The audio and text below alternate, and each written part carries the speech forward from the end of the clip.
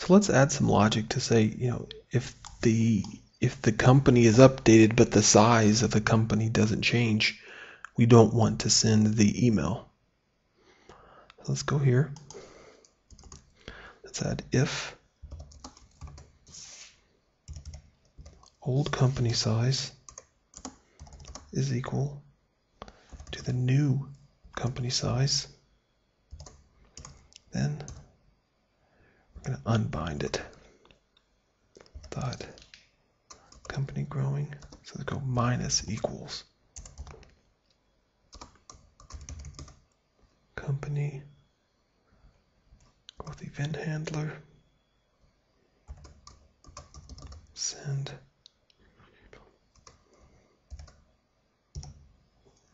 So in testing this, I'm going to run it. I'm going to make a change to a company, but I'm not going to change the size of the company. And so what do we expect is that it'll still be written to the application log file, but the send company growing email will not be written to the database. Made a typo. We need to put in new here. Let's run it.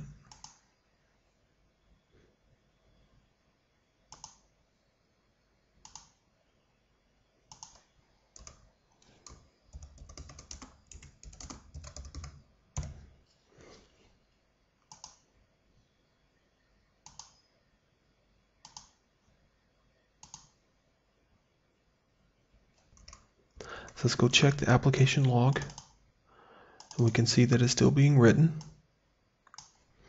Let's go check the database.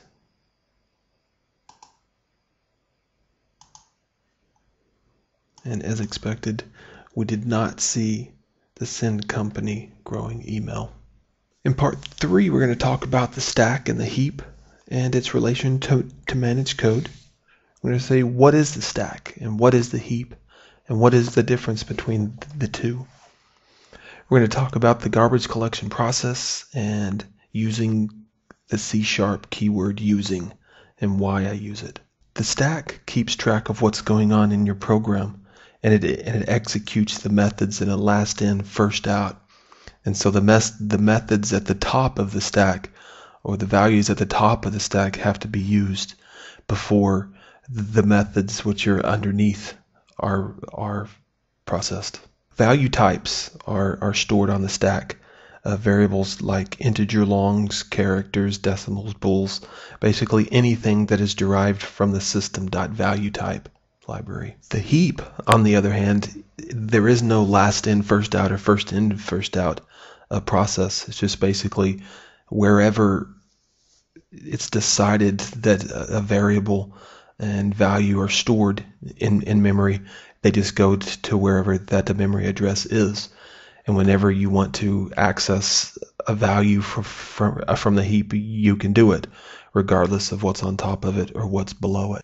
Reference types are stored in the heap, and those are things like classes, interfaces, delegates, and strings. Reference types are always stored in the heap. Value types are stored where they are declared. And so if you look at the left-hand side in the stack, you'll see that there is an integer named count. And because that was declared within a function and it's a value type, it is stored in the stack. However, if you look in the heap, where we've declared the cells lead class, because a class is a reference type, and we declared that budget decimal within the class, the actual variable is stored on the heap. But there is a pointer which is stored on the stack that points to the value of the budget in the cells lead class. The garbage collection process is focused on the heap. And so if you think back to the stack that we looked at on the previous slide, whenever a method is completed and it removes that from the stack, at the same time it could remove the pointers to maybe a SQL command object that was stored in the heap. And so whenever classes or reference types are no longer pointed to from anywhere or are no longer needed, the garbage collection process will kick off, and it will deallocate or reallocate any memory and clean everything up, as you see on the right hand side of the slide. It'll remove the things that we no longer need from the heap, which is memory, and make that memory available for any other processes that we need. In a managed code environment and platform, we don't need to worry about the heap, because the garbage collection will be kicked off automatically whenever a certain threshold of memory usage has been reached or breached. And so it's just a good idea to know and to understand what is going on, so perhaps you can write your code a little more efficiently to store smaller pieces of information in memory, so the garbage collection process doesn't have to work so hard in moving all the memory addresses and pointers around.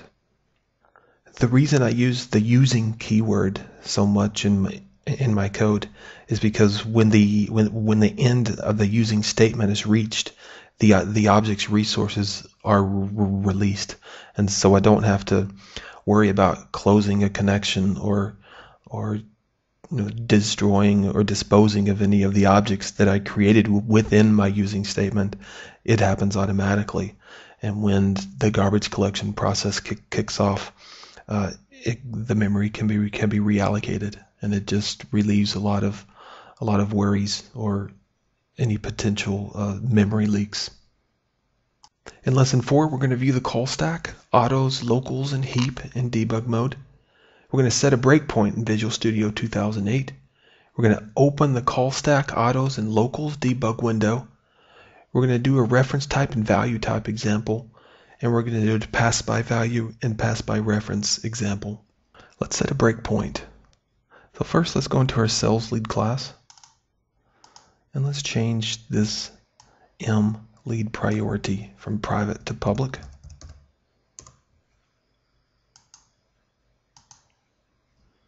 And then let's open our company sales lead form in view code. Then let's scroll down and let's uncomment this line and click here on the left hand side, and you'll see a red dot. So whenever we run our program and we get to this point, this system will stop. Let's do it.